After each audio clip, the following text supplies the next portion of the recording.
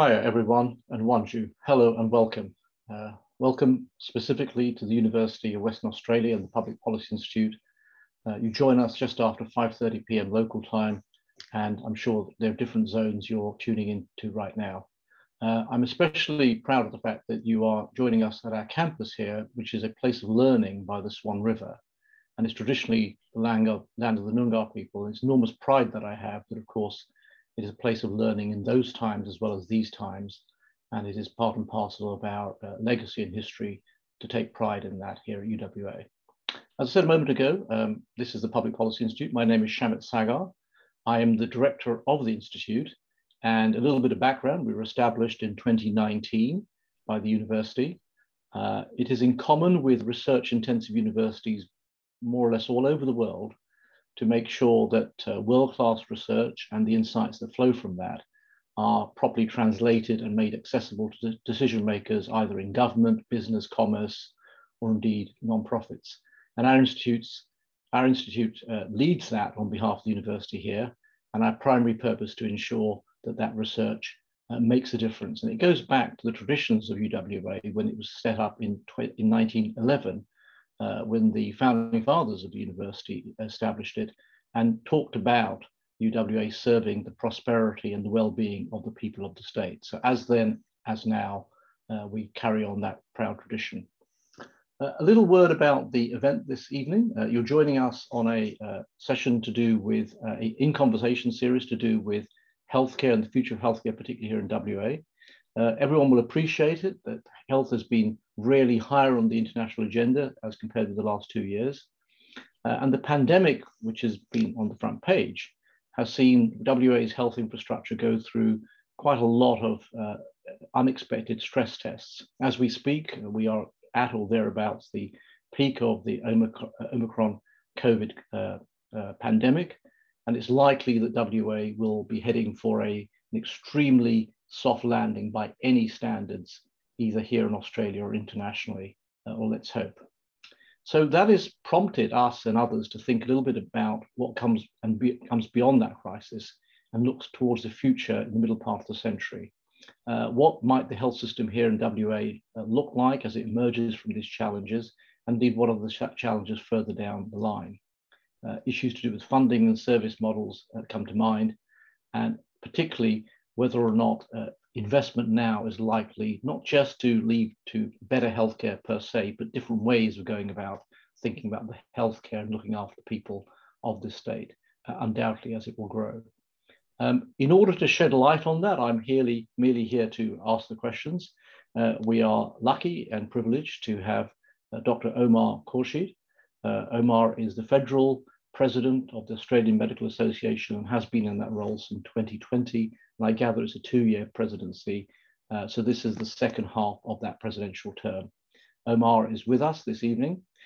Amongst other things, he is in fact an author of a new publication from the Institute, WA 2050.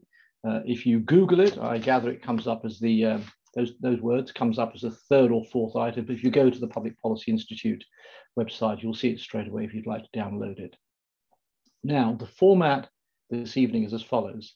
I'm going to pose some questions and have a discussion with Omar for about 30 minutes.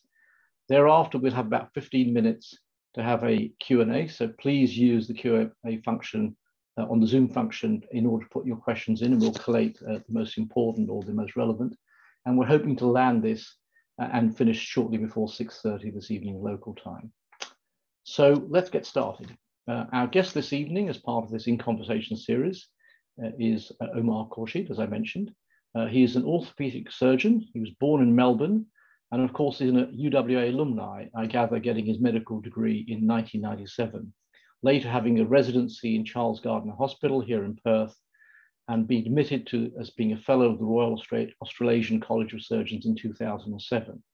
He went on to have further experience in Sydney and Edinburgh, learning his trade amongst those at the cutting edge. And he has a specific interest in medical education. It's a very brief sort of pen portrait of our guest this evening. So just to get things going, Omar, I wonder if we could just begin for the benefit of the audience, also the benefit of myself, to get you to talk a little bit about the presidency. I mean, what is it? Tell us a little bit about the AMA not all in the audience would be familiar as to what it really is about and what your current priorities are. Thank you, Shamit. Thank you very much for having me tonight. I'd also like to extend my respects to the Whadjuk people of the Noongar Nation and their elders, past and present. So the AMA is a very large organisation with a very large brief, and we do get referred to as the Doctors' Union, and in some places like Western Australia, we actually are pretty much a union. But at the national level, we're not. We're actually a professional body representing the interests of doctors. But more and more as the years go by, we are spending most of our time talking about the health system itself and making sure it is delivering for Australians. So we have a pretty broad remit, and as the president, you actually have a very you have a lot of latitude really to make of it what you will. And when I made the decision that I wanted to perhaps take on this role, I was thinking about major health reform. That was what I felt the medical profession needed to upskill on. We needed to work out what we think needs to happen so that we can, number one, lead change, but also be in a position to respond quickly to other ideas for change. And if we don't have these discussions and we don't know our own position on these things, then it's very hard to be a real player in designing the future of the system. And it's very clear to all of us in the system that we need to have conversations about reform for our health system to be able to continue to deliver with all the pressures that are on it and all the pressures that are coming. Of course, the pandemic came along, just before the election where I was elected president, and that has really changed the experience for me. It changed the focus, I guess, of my term. It's made it something I've had to do from WA rather than in Canberra and around the country. And the AMA has had a role very much around reassuring the community that the decisions that have been made by governments were reasonable, helping communicate to the general public all the complexities of COVID, what it was, is it real, vaccines, treatments, lockdowns, social distancing, masks, all these features of the pandemic that have really changed our lives, that transformed our lives, needed explaining to the public. And although government do it, having another voice to help in that has been a really critical part of my role. And my Vice President, a GP, Dr Chris Moy from South Australia, in particular, has done a really good job at helping take the community on this journey. As we exit the pandemic, we've had the opportunity to refocus, I guess, on what I wanted to do in my time, which was all about those health reform issues. And with an election just around the corner, that's what we'll be talking about for the most of the remainder of my time. Okay, that's fascinating. Just before we go on, can I ask a further question on this, which is that what we've seen more than anything else in the last couple of years is this government in Canberra, but governments all over the world, very conscious. They don't want to get on this wrong side of the medical profession in relation to COVID specifically. I mean, what's that felt like for you? I mean, you've often been a critic or a commentator about getting things the right way round, form and function. I mean, you've had some specific things to say about WA. Has that been as you expected it to be, but kind of a critic, but a sort of friendly critic in some respects? Well, we've had a different role at different times, and the AMA is actually a big family as well. So I, as a national president, have had things to say sometimes which don't quite line up with what, for instance, the WA state president might be saying. But I've had the opportunity to stand next to the Prime Minister and the Health Minister to, at times where that was appropriate, to reassure, to provide information, and to I guess encourage the public that the government are doing the right things. But then at other times we've had to push right at the very start of the pandemic. Just before I was elected, the AMA had to push pretty hard, this current federal government, to take the pandemic seriously. Similarly, in Western Australia, Dr Andrew Miller, who took over from me as president in WA, pushed very, very hard to get the WA government to take the steps that it has subsequently taken, and in fact reaped the benefits of in a huge way, with being incredibly popular for protecting the health of Western Australians. They didn't get there by themselves. They needed some nudging. And so we've taken the role that we've needed to at different times in order to achieve the best health outcomes. And it's been a privilege to be able to do that. And although sometimes it's hard and, we get criticisms, I've had some death threats and, there's a lot of pressure, I think, on public figures at this time. But it's been an extraordinary experience, I think, for the medical profession, this whole pandemic. And as one of the voices of the profession, it's been a very interesting time to be the president. Okay, thank you. So you've risen to be sort of the erstwhile leader of this trade union, or not trade union, much more of a kind of professional body, as you emphasised. Just for the benefit of the audience, a little bit about yourself. I mean, why medicine? You graduated, as I said, in the mid-90s. Why this role? You hinted at it a moment ago about reform. Just take us a little through your sort of personal and professional journey, if you could. Yeah, I came from a non-medical family, and so I had no real deep understanding of the role of a doctor other than the doctors I'd been to see as a child. But I guess I've had an interest, before I started high school, I decided I wanted to be a doctor, and that did not change at any time during high school. So I can't say that it was a terribly considered or deeply thought of decision, but it was one that was cemented in my mind from a pretty early age.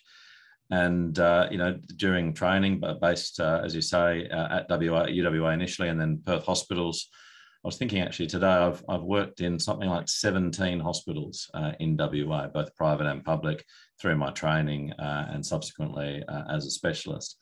And I guess I've had my eyes open. I've been involved in the profession right from the start, from medical school, late medical school, all the way till now, continuously involved in various roles, RMO societies, with the university's curriculum committee when they were thinking of moving to problem-based learning, RMO society, the AMA since I was an intern, Australian Medical Council, College of Surgeons, Australian Orthopaedic Association, all sorts of roles at different times, a lot of medical education, but also some of those representative. And I've always felt that it's important to experience the breadth of the profession, to understand what drives it, and to be able to influence how things work. Because as a doctor, you can influence one patient's outcome at a time.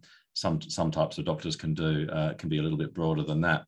But if you step onto the bigger stage as an AMA president, for instance, there is a real opportunity to influence the health of thousands, hundreds of thousands, even millions of people. And if we can get big, important changes through, if we can encourage government to do the right things, we can transform our nation. And I guess that's probably the main driver for me to have kept involved in the AMA throughout my time.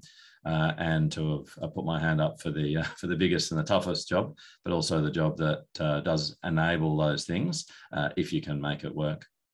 Sure, that's really helpful. And on that point, I mean, the whole point of public policy, of course, is to pull these policy levers so that change can be brought about for large numbers in a relatively short period of time, very different from seeing, as it were, a patient. So let's talk a bit about that and the sort of bigger picture facing healthcare here in WA, sometimes described as being either on a path towards a perfect storm or very close by. And we're not talking about WA's propensity to experience cyclones. So let me just read a couple of killer stats, no pun intended. I mean, we appear in Australia to have the lowest ratio of public hospital beds by a clear margin. Bed availability for those under 65 has declined by 50% in the course of the last 2.5 decades. And meanwhile, perversely, healthcare spending, broadly measured here in the state, is projected to end up being at $2 in every $5 in the next 5 years. So the lion's share, the single biggest ticket item in the budget here. So, I mean, how would you explain the size of the coming problems? What keeps you up at night? What do you worry about in terms of either those figures or things that have been brought to your attention? The biggest fear for me, I think, is one that hasn't quite been recognised by our politicians, the people running our systems, and that is the size of the demand for healthcare that is coming in the very near future. It's not on the horizon. It's here now, and it's going to get a lot worse over the next few years. And some of those are underlying trends. The fact that the baby boom are moving from their 70s into their 80s soon. And as we know, the vast bulk of your lifetime healthcare need, well, the need for investment, the expenditure on health is almost all at the end of life. It is very much concentrated in those years. So we're going to see a big increase in the number of people who are in that highest consumption of health resources phase of their lives. We are, through advances in medical technology, helping people to stay alive and to stay healthy and to keep a reasonable quality of life with diagnoses that 20 or 30 years ago would have actually ended their life. So people are living not just with diabetes and high blood pressure and high cholesterol, they're living with multiple cancers, having survived horrific diagnoses because of these great advances in technology. But of course, you're living with that cancer still being there. You're living with the consequences of the cancer treatment. And of course, all the other comorbidities are there due to lifestyle factors. We have, of course, an increasing rate of obesity. So when you add all that up, and then you also add COVID, so the deferred medical care that has not happened during the pandemic, people not going to the doctor, not having diagnostic tests, not having their elective surgery done, plus the potential for a tail, long COVID. We don't really know with Omicron BA2, which is the virus spreading around WA at the moment, what is the impact of that on health, on the health of people who've had that virus for the next couple of years? We just don't know. That there's some scary studies suggesting a significant increase in vascular diseases, for instance, with the earlier types of COVID. Whether it'll apply to this so-called milder variant or not, we just don't know. So adding all that up, huge demand right around the country for healthcare. And WA is unique in having a large budget surplus and being the one state government in the country that has the resources to do something about the capacity of the health system, but also a system that last year couldn't actually cope with winter demand in a year where there was no flu and no COVID. So elective surgery stopped, hospitals were bursting at the seams last winter with neither of those factors, which will be present this year. We will have COVID, we will have some level of influenza as the international borders open. And that is scary. That is what keeps me awake, because there's no time to increase the capacity of the system. There's no time to get extra staff to run the system. So we're just going to have to push through as best we can. But I really would like for us to address these underlying factors so that this situation is not just 5 times worse in 5 or 10 years' time. Okay, that's really fascinating. And I'm going to push you a little bit on the money side of it, because it's a constant theme that comes up, and we're going to talk a bit about culture and organisation in a second. But remember, cast your mind back just under a year when the state posted a surplus of 5.9 billion. The discussion as of this morning is the state budget will be in surplus with a figure beginning with 8. So if anything, significantly larger by almost 40, 50%. So what I want you to keep in mind is the casual listener is going to sort of say to them, why don't we just throw money at it? Why don't we just blitz it? This is a kind of common refrain you'll get. So is it that? I mean, is that, how much emphasis would you put on that? No one's going to argue for not having more resource. I understand that. But is it equally going to be about the questions to do with culture and organization, how people work together? Just give a sense of how you react to that. I think we need to invest in to address the lack of investment for the last period of time. And I think that period of time is probably measured in decades. We have to address the aging infrastructure of healthcare. We've got large hospitals that are literally falling apart. And our healthcare sector, that the capital budget for healthcare is tiny compared with the operational expenditure, nothing like what a normal business would do. So there is not investment. There's no plan for renewing capital infrastructure and for expanding as the population expands. And hence we do have the lowest number of beds per head of population. We do have around the country a 30-year decline in the number of beds, and it's now half what it was, as you mentioned. So yes, there is a need for spending, but of course it's got to be smart spending. Yes, there is a need for new beds now. Unfortunately, we do have to do that. We have to make that investment. But as you say, it will take over the state budget if we don't look to do things smarter. And anyone who works in health will tell you that the explosion of staffing in health seems to be at the non-clinical end. The hospitals are now full of all sorts of people. And as clinicians, we're not absolutely sure what they do. And I think, culturally, a review of our health system, why is it that the support people, the bureaucracy has exploded to the extent that it has? What is it about our system that drives that and that needs that? And are we investing the enormous amount of money we spend on people in health? Are we investing that wisely? So I think that's one thing.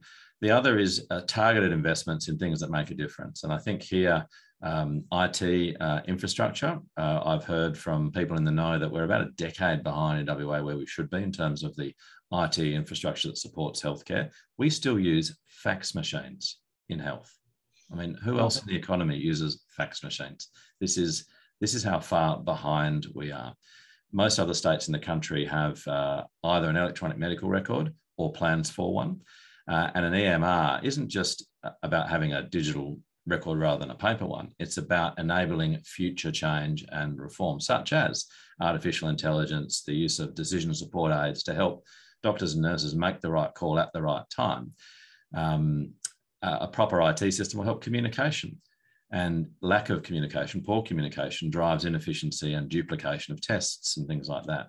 We do have structural issues in our health system in terms of different funders for primary care, for aged care versus the hospitals. There are barriers there, they are siloed, but you can address that siloing through good investments in technology. So we'd like to see that as one of the key platforms of a government that is actually interested in not just solving the immediate health problems, the ambulance ramping, the elective surgical waiting lists, but one that wants to address that deeper problem of how can we afford healthcare in 10 or 20 years' time. Okay, let's go to that. So let's talk a little bit about those cultural issues and drill into them. So cast your mind back to the 2019 WA Sustainable Health Review. As you'll know, it said essentially in a nutshell, to meet future demand, there would be a cultural shift that's going to be needed. And that was about shifting away from a reactive, acute, hospital-based system of healthcare, was relying upon the acute sector, to an approach that was more preventative and takes a sort of whole of life perspective. I mean, those are wonderful words, and very few people are going to argue about that in of itself. But from your point of view, either your experience as a medical professional or in the role that you have right now, what do you think are the key pieces that make up that approach? What would you like to get in the right order to fulfill that vision of that health review? The problem with the Sustainable Health Review is that it is just too high level, and it makes these statements that everyone, as you say, would agree with. Absolutely, let's keep people healthier. Let's invest in prevention and in secondary prevention rather than at the most expensive, most difficult time. But the problem is, for a state government, you don't have many of the levers that you need. You can't really improve the quality of primary care because you don't pay for it, you don't organise it, you don't have anything to do with it, really. On prevention, some of the things you've got to do are not necessarily electorally popular. So, for instance, things like a volumetric tax on alcohol or a sugar-sweetened beverage tax that might change people's behaviours to assist in longer-term prevention, in preventing obesity, preventing diabetes, which then prevents all the secondary complications, the cancers, the heart attacks, the other things that are associated with those conditions. That's a no-brainer. Every single health organisation would say we should be doing that. We should have done it yesterday. The previous health minister, very keen on that stuff. But could he get his own government over the line on any of those things? No. And that is a real problem for us. So if you're going to rely on prevention and you're going to rely on better quality primary care to keep people out of hospitals, which absolutely the AMA and any health commentator would agree with, you've actually got to do it. And I think that's where the Sustainable Health Review will fall down and will turn out to be, in my view, a document that sits on the shelf and doesn't get implemented because it just didn't answer those questions. And even if you can answer those questions, even if we had a forward-looking government that did invest 5% of its health budget in prevention, which I think is the WA government policy, they're not doing it, but it's their policy. We'd like to see the national government doing the same. Even if you did that, the dividends take time to deliver, and we must look after people's care now, not just say, well, we don't need to invest in capital. We don't need to invest in the people and the systems that support good quality healthcare now because we're going to keep people healthier. Well, if they're healthier, they make good decisions now. It may reduce your need or reduce the need for increased health expenditure in 20 years, but it's not necessarily going to stop someone fronting up to the emergency department with their heart attack tomorrow. Okay, so, and just on that, I mean, let's just drill into it a bit more. One thing that strikes me is that there's this lack of coordination between states and Commonwealth, so not having the right levers. You often hear this in education, unrelated, compulsory education, where there's parts of the reform that's enjoyed by Commonwealth government. They pull the levers, particularly around sort of testing, NAPRAN and so on. and then there's state investment in the sort of the schools and parts of it and the teachers. So, I mean, one of the things that comes out of this pandemic, of course, has been national cabinet and an attempt to coordinate what states are doing and Commonwealth government is doing, albeit just for the purpose of pandemic, it's taken over everything. Would you be in favour of some sort of recasting of what the feds are doing and what state is doing, given the observation you made about the fact that they've got nothing to do with GPs? Yeah, and it's actually a very attractive concept that, for instance, in health, you might have a single funder. So that, you know, we end the blame game. And I think Kevin Rudd said he was going to end the blame game in health. He didn't, because the so-called enormous reforms that were done, some of them were undone by the following government, and they weren't as deep as advertised anyway. A single funder sounds good, but you have to wonder who is the single funder. Is it Canberra? Because I can tell you, what you don't want Canberra trying to run health services, that they just don't do service delivery. They would not be able to supervise a system that is all about massive scale service delivery. Should it be the states? Well, it would be a pretty substantial reform for the states to be in a position that they could be single funders. And it's the scale of reform that Australian governments have absolutely no appetite for. So, for instance, if you went for a big increase in the GST, a broad-based tax, where that money went straight to state governments, they might be in a position to run the health system if they had the ability to raise the money they need. But even a conversation around GST reform, even if it was just to broaden the 10% to everything, or if it was to go from 10 to 12%, no politician can have that conversation in Australia. Unfortunately, there is no risk appetite from our leaders at the moment, and that really hamstrings us. So it comes back to talking about reforms that are more realistic, and I think we need to look to technology. We need to look at specific programs that can address some of these issues, acknowledging the slight, the siloing that is there, acknowledging that we need to break it down. Let's look at ways to break it down and to get what we can out of the system, and maybe to trial, small scale interventions. And one thing that we've supported as the AMA, for instance, was a single funder trial up in the Kimberley, where you have a needy population in terms of health needs and health outcomes, but in fact a lower expenditure per head of population on the medical benefits schedule and on the pharmaceutical benefit schedule. So from the Commonwealth money, individuals in the Kimberley are getting less than they should be getting. And that just doesn't make sense, does it? So if you could package that up and give the state, for instance, all the MBS and PBS money that should be applicable to that population, and then let them run a system for the Kimberley, that's something that we've been interested in as a concept, as a trial. But again, I haven't been able to get it over the line just yet. Okay, so on that, I mean, I was going to save all the kind of questions at the end, but we've had something come in that has to do with this sort of, as you mentioned, the Kimberley and NWA region is very important. I just want to share this question with you and get your sense of it. It's about medical professions. It makes the point it's very difficult to recruit and retain medical professions in rural and regional WA, frankly, rural and regional Australia. So, I mean, what do you think the causes are of this? I mean, you spend time with the rank and file. You have a sense of the kind of pull and push factors. And do you think there are any solutions you can offer either at state level or federal level? So I'm taking you in that direction, the sense of spreading out medical and healthcare on a regional and rural basis. So governments have been trying to address our shortage of rural doctors and medical services more generally for decades, and many things have been tried. The factors are well known, but it's the solutions that have been hard, and they're long-term solutions. So the causes, I'll list a few of them very quickly, because I think, as I said, this is not controversial. It's lifestyle factors, it's education for children, it's job opportunities for spouses, it's lack of support, it's lack of quality of life mix. Some doctors feel they're always on call. The more rural or remote they are, they don't get breaks. Hard to get professional education, can't get a locum to cover you when you want to go away. It's all those sorts of factors. The professional satisfaction of working in a well-resourced system. The reality is that our rural hospitals, our rural infrastructure, especially in WA, has been allowed to deteriorate. And you just, I remember someone in the health department suggesting there should be an orthopaedic surgeon in every town in the wheat belt, until we pointed out that there aren't any hospitals where you can do orthopaedic surgery. in the wheat belt. So what's the point of having a surgeon who can't operate, you know? So unfortunately, there are a whole series of factors that make rural practice difficult or unattractive to doctors, as they do for any other profession. And we just need to address those. So some of the things we know do work.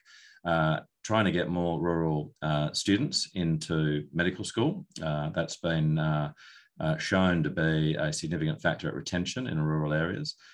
Getting experience, such as the rural clinical schools that UWA has and has had for a long time, they've got a better rate of retention of rural students. And you've got, the more time you spend in a rural area as a student, the more chance you'll meet your partner there. And they will have roots and family connections and things that will be a pull factor to keep you there, rather than your professional or other issues which might drive you to the city. There are economic factors. We know that you need to put some money into strategies to attract and retain doctors, as well as other types of professional to rural areas. But also you need to treasure the people who are there. And unfortunately, I've heard many stories of doctors whose experience in rural areas have been negative. They've been not well treated by management of the WA Country Health Service, for instance, or the local hospital. They've not had opportunities to access facilities, operating theatres, or the ED. We hear of obstetricians, GPs who've got that skill and interest in delivering babies, but they're not allowed to access the hospital because you've got a midwife-led model, which means they only want you to come in and do the emergency cesarean section in the middle of the night, but they don't want you to do the routine stuff. They don't want you to have a relationship with the patients and so on. So it's about a little bit of professional respect. It's about treating people well. It's about, as I said, pulling those levers we've got in terms of rural training, and we just have to keep working at it. I think some of those things, as I said, have some evidence behind them, and those things that have evidence behind them should be invested in further. And hopefully we can make a difference in the longer term. Thank you for that. So let's just go back to where we were a moment ago. I mean, in your role as AMA president, you normally would go around the country. You probably haven't, given the kind of COVID and people being stuck at home. But typically, an AMA president is in a good position to talk about how things are done in other states. It's a constant refrain here in Australia, which is, where's best practice? Is it typically a kind of southeast corner state? And so on. So what have you been struck by? I mean, some of the objective figures do show that NSW have got some very, very good outcomes in terms of planning, dealing with some of the issues that you've been bringing up, but also the cultural factors. What have you been particularly impressed with? And by the way, it may well be here in WA. I don't want to sort of preclude that and say everything is better elsewhere. But what inspires you, particularly around best practice in the country? Well, before I answer your proper question, I will just say something that did inspire me very recently. Having since the borders were relaxed, I've been out of the state 3 times now, and one of those trips was to Launceston. And while there, I was able to visit the Launceston Health Hub, which is a private general practice run by a pretty entrepreneurial doctor, husband and wife. And they've created this amazing, vibrant practice with lots and lots of GPs, lots of there's a whole wing of allied health, a whole wing of specialists, a pathology lab in the basement, childcare centre on the roof, a pharmacy in the place with a robot that does the dispensing. And it just looked like a vibrant, connected community. And you sort of think, wow, I wish we could take that model and just transplant it around the country. But at the kind of more traditional level of which states are doing well, there's no doubt there's variation between our states in terms of the performance of their public hospital systems, for instance. New South Wales, relatively better than, for instance, Tasmania and South Australia and the ACT, where access in terms of emergency departments and elective surgery is poor. When it comes to deeper reforms, though, thinking of new ways of doing things, again, New South Wales has some structures that we don't have here in WA, or haven't developed as well here in WA. Clinical excellence, bodies trying to drive reform of clinical care. They've run that. There was a pilot run out of Western Sydney in diabetes management in primary care to demonstrate that if you manage chronic diseases like diabetes better in the community with the resources that you need, that you can achieve good outcomes. And that pilot showed that.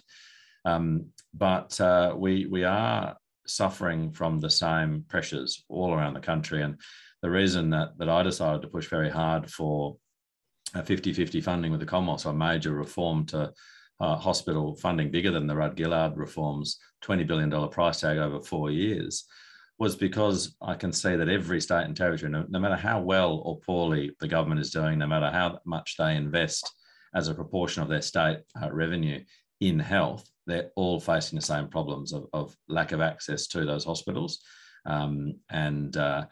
And therefore, I think we need some national solutions, but of course, we also need to do more when it comes to research in primary care in particular, to try and develop models that are suitable for the Australian context. Because you do see good ideas from overseas. There's New Zealand does things differently. There's Scandinavian countries that have invested heavily in primary care and shut a whole pile of hospitals, but they have to be interrogated in an Australian context. Our health system is unique. It is actually pretty good overall, 10% of GDP on health, some of the world's best life expectancy figures. So we're actually pretty good. I think our public-private mix, allowing both systems to grow to a sustainable level and to almost compete with each other, is a key factor there. So when looking at all that public stuff that we've mostly been talking about, you also want to make sure your policy levers for private healthcare are right, that private health insurance is affordable for Australians, that the various players and on that sector, the hospitals, the doctors, the insurers, the device manufacturers, the pharmaceutical companies, that they've all got sustainable business models, but they're working together to try and make health more affordable going forward. So I think there's lots and lots of opportunities here, and what we need is for people to step up, show some leadership. That's what we're trying to do at the AMA, and actually try some things out, do some research, take some risks, because without that, we are just heading down a pathway of actually dropping down the list of health outcomes when we compare with other similar countries. And that will happen in a fairly short space of time if we don't act now. Okay, thank you. Okay, now, you write in this WA 2050 report, and I quote, "A new funding model would allow hospitals to look beyond their walls and keep people healthy in the community, give them enough beds while encouraging innovation and performance improvement, and ensure they have the tools to achieve this." You want to just share with the viewers what you had in mind? I mean, clearly you're trying to get at this point about a new funding model. How's it different from the current funding arrangements? And where do you anticipate the problems in terms of embracing that model in the future? Yeah, thank you. This question's right up my alley. Been talking about it a lot lately. So really what we're talking about here is public hospital funding, but also allowing public hospitals to function as more than just traditional hospitals. So right now, the Commonwealth funds 45% approximately of the cost of hospitals. It varies state by state, and the state's around about 55%.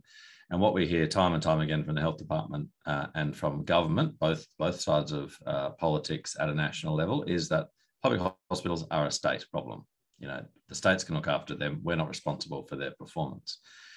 And that makes a lot of conversations about improving things very, very difficult. The Commonwealth doesn't take responsibility. And so one reason we're seeking 50-50 funding is for the Commonwealth to acknowledge it is an equal partner with the states. It is responsible, and it has to share the load of fixing this system rather than saying it's a state problem, we'll just throw some cash at it. So in seeking 50-50 funding, there's a philosophical element to it that we think 50-50 works. And there's a precedent in the COVID funding over the last couple of years, billions and billions of dollars. It has been shared 50-50 between the states and the Commonwealth. And that I think is a template for the future.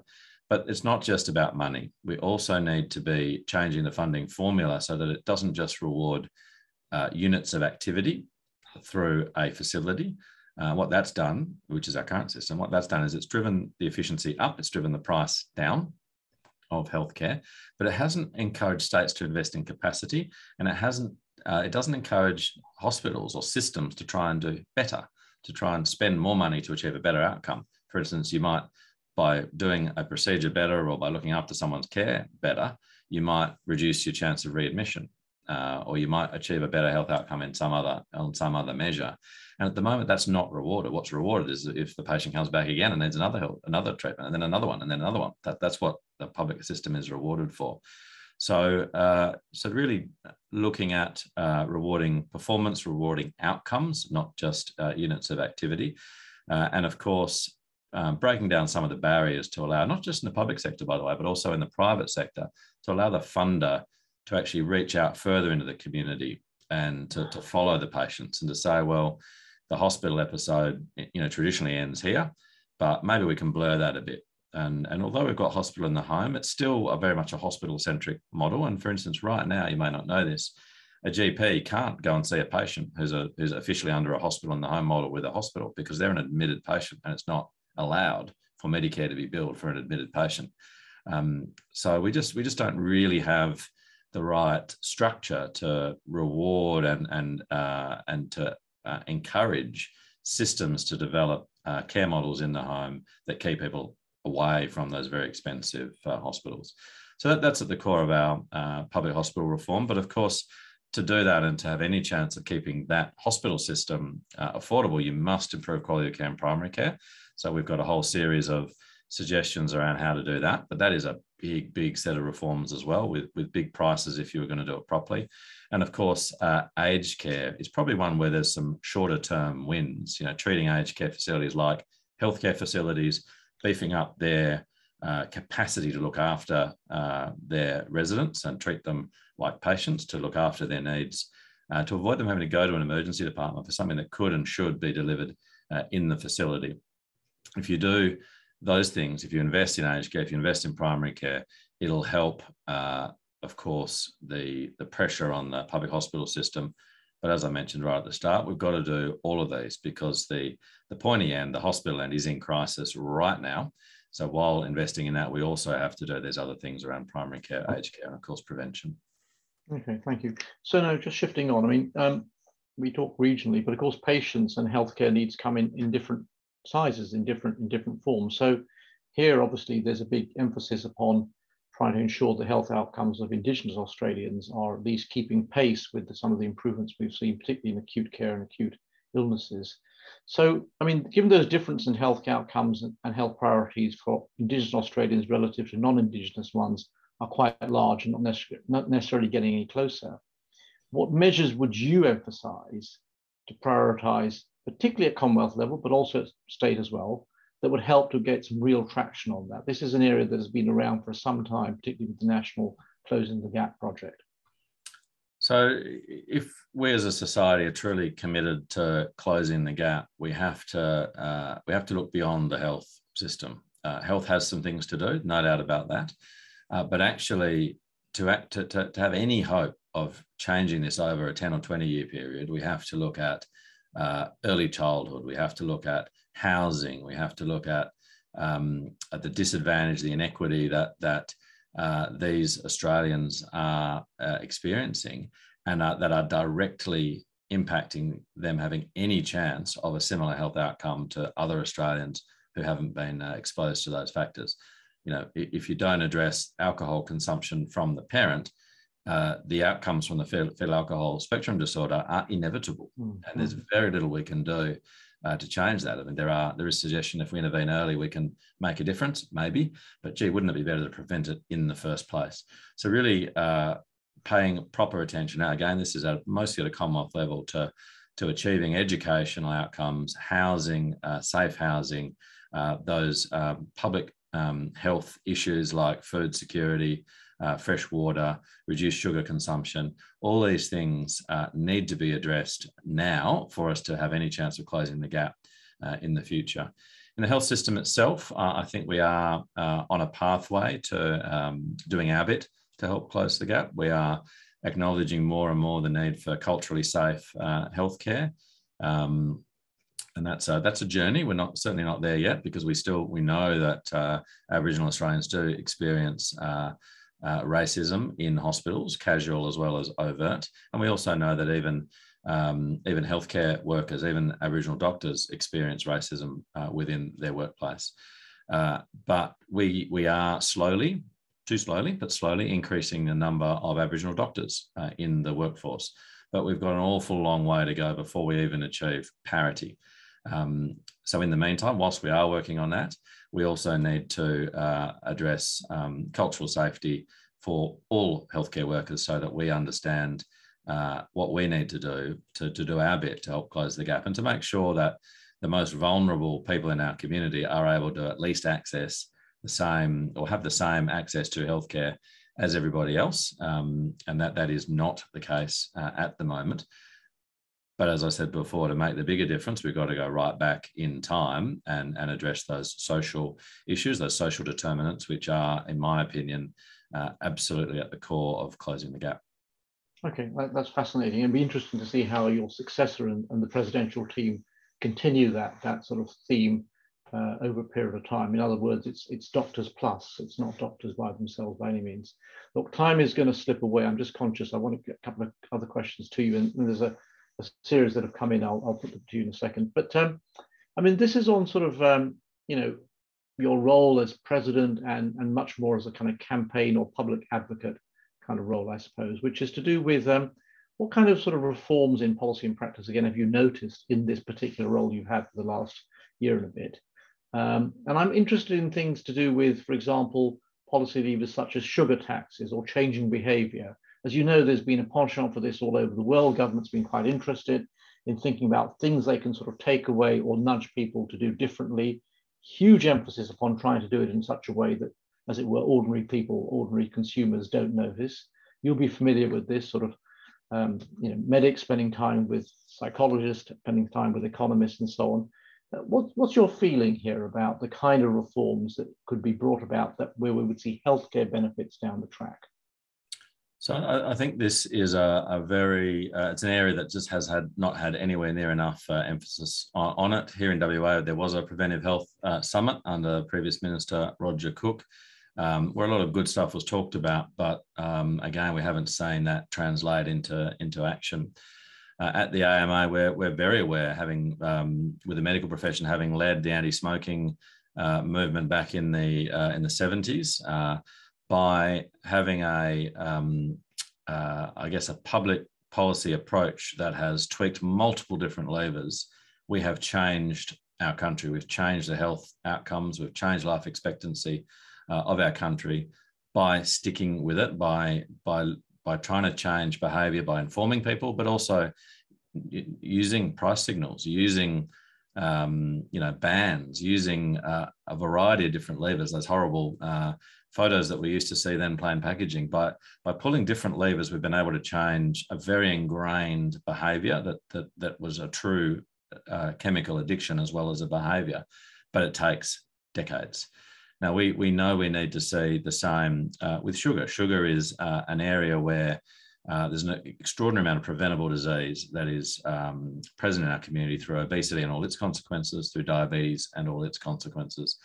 And, every public health body will tell you that to reduce sugar consumption would be a good health outcome. Many countries around the world have implemented sugar taxes as a way to achieve that. And they are successful in changing behaviour to an extent.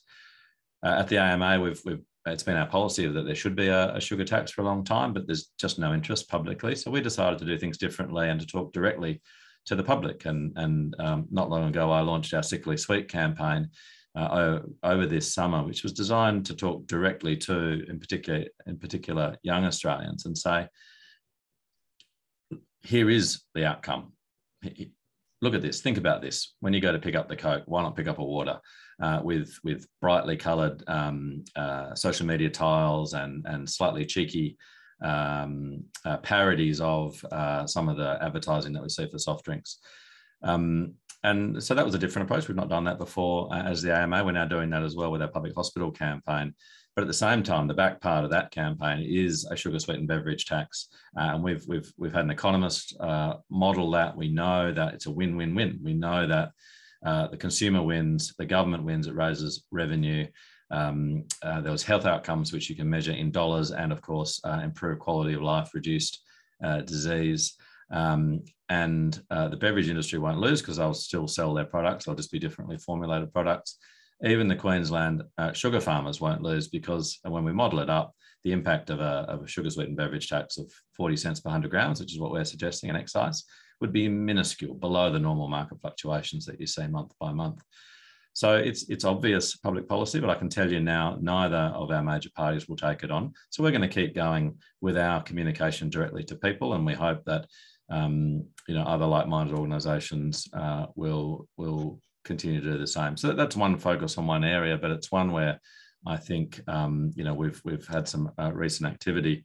I mentioned before a volumetric tax on alcohol. It's fair, it's logical. It doesn't necessarily put the price up of the average person's alcohol consumption, but at the risky end of consumption, it really puts the price up. The very, very cheap, high alcohol content products become harder to buy, and therefore consumption will definitely reduce. It is so obvious the benefit that you would achieve by that simple measure, but even a floor price. You don't even have to raise any revenue. If you're too scared to call something a tax or to reform the tax, you can just put a floor price on. Again, there's no interest in that, and that is really disappointing for us as a medical profession. But we're going to keep pushing for it. So that's something we talked about before, which is, I mean, I guess the theme is that the public could well be ahead of the politicians, and we saw this debate particularly around sort of climate change and the bushfires a couple of summers ago. So there's a huge amount of risk aversity in Australian politics at federal level. I mean, we're seeing quite a lot of it, obviously, in the run-up to the election. And it'd be interesting to watch how advocates, AMA and others, are able to sort of push this and get the public on side. So ultimately, the voting public is ahead of these issues of reform relative to governments.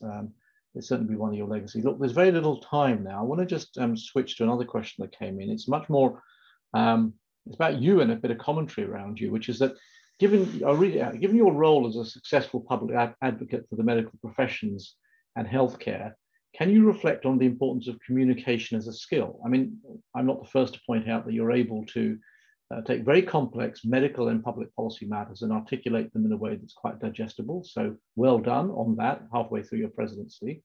But I mean, you're in a good position to think a little bit about that communication skill. I mean, what is needed to be successful in persuading communities, whether they're politicians or ordinary people living ordinary lives? Some reflections from you? Look, I think that type of communicational skill is a key skill actually for all doctors. We have to translate the incredible medical science that is out there that is almost overwhelming. We've got to somehow turn that into something that, number one, we can understand and we can digest, and then we've got to be able to explain it to our patients, and we do that every single day. So I think many medical practitioners are able to, some perhaps less so than others, you have to acknowledge, but and in the AMA, it's a key skill that we need our public figures to have. I joke sometimes that as an orthopaedic surgeon with perhaps what many of our colleagues in other specialties would be considered to be limited medical knowledge, that perhaps I'm closer to the general public in terms of my understanding of a lot of these medical things than say a GP or a physician might be. But I think really I just see the conversations I have with the public through the media and through the things that we're doing as very similar to the conversations I have directly with my patients one-on-one. And I think we need to be very careful in using the respect that doctors have in the community, the respect, in my case, that the AMA has in the community for good.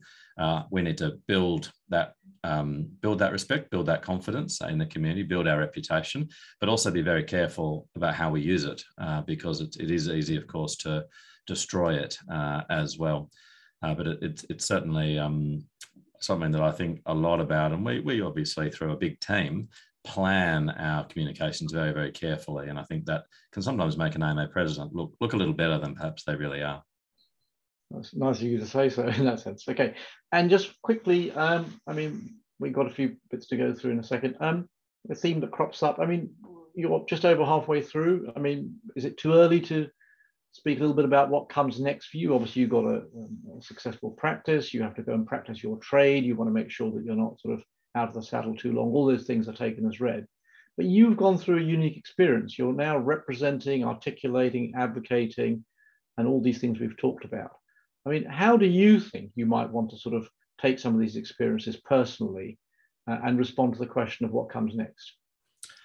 Yeah, it's a question I get asked quite a lot, Shamit, and I don't have a clear answer in my own head. I think having done a number of different roles, all mostly within the profession over time, what I've generally done is moved on to a new thing and used the skills that I've developed in the previous roles to enhance my performance in the new ones. And I've been really lucky to be able to step, I guess, through my profession, through these various roles and learn and grow each time. This, of course, has been, as you mentioned, a fairly unique experience and puts me in an unusual position of what's next, because most things that I could do would be, less prominent and perhaps less stressful and less difficult than what I've done in the last year and a half or so.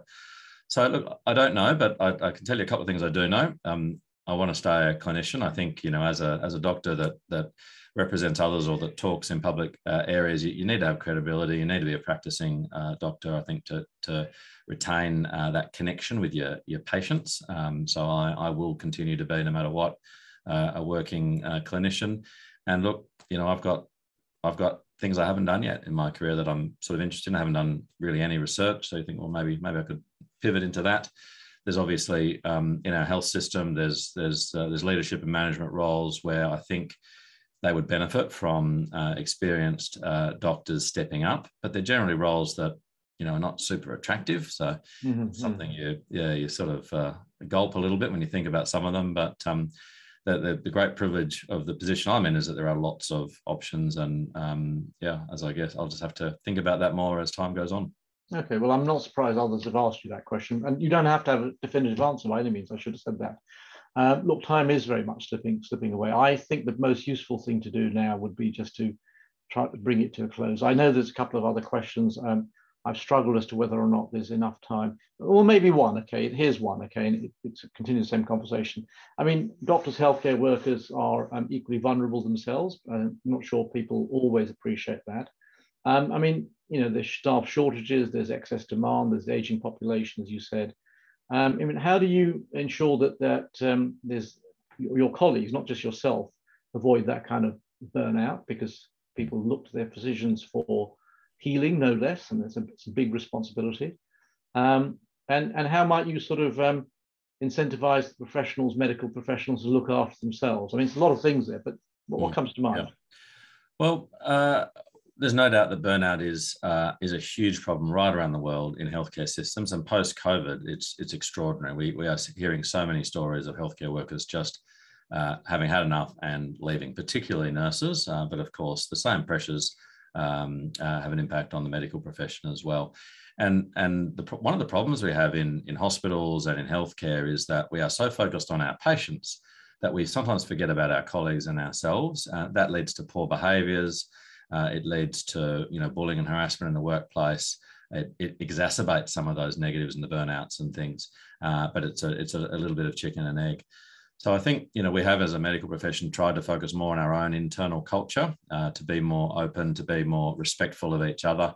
That's a journey. But of course, we've also got to address those workplace factors. You've got to address the hours, the demand, the physical facilities as well, and we need our managers to facilitate our clinician leaders to be able to set a standard when it comes to culture and behaviour in the workplace.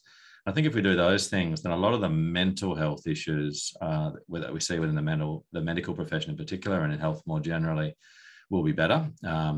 But of course, we've got very clear policies in AMA, and I think the medical board does as well, that doctors need to remember that we are also patients, we are also ordinary people, and we need to specifically look at our own health. We do need to have our own GP, and that's something we say to every young doctor, every intern coming out of the system. Number one, go get your own GP. In fact, the AMA has a list of GPs that are willing to look after their colleagues, because that's a tough and interesting interaction in itself.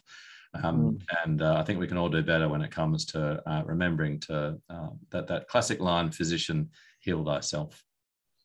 Yeah, it brings to mind my late uncle, Dr. Saggar, who was precisely that. You won't have known him, but he epitomized all those values, both on behalf of his patients, but frankly, when he's writing prescriptions for his under 5 children, and frankly, failing to do so, his late wife was none too happy. That was an aside. Okay, look, time really has elapsed.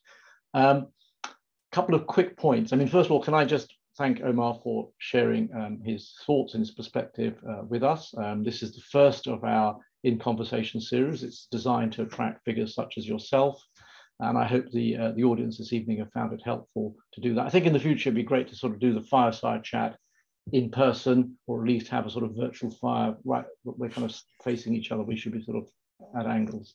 But we can improve upon that. Can I also take time to thank the team behind the scenes, Rebecca and Chris, and our 2 new interns who are joining us for the first time this evening. I think they've been busy in Twitterland. And can I also plug the Institute's forthcoming events while I've got your attention? So on the 28th of April, in an online webinar, we're talking about the future of suburbanization, spaces and infrastructure here in WA, again, echoing a large part of this report. I'll carry on plugging it selfishly. And then on the 11th of May, we'll actually be launching the report itself in an in-person event here at the University of Western Australia at 5:30 at the club. So please look out for that. The link and information is on our website.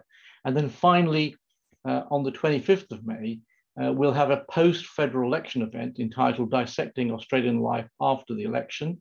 It'll be interesting to see what we get up to then. We've picked a sort of fairly high-profile panel who are used to political commentary as well as a bit of being practitioners in the world of politics. And that'll be at the State Theatre downtown in Perth on the 25th of May in the early evening. So look out for those. Look at our website, register for those in-person and virtual events coming up in the future. It's been a real pleasure to have this conversation. I hope our audience have got something out of it. Omar, have a good evening yourself. Everyone, thank you very much for your time this evening. We look forward to getting your feedback and good evening. Thanks, Shamit. You're welcome.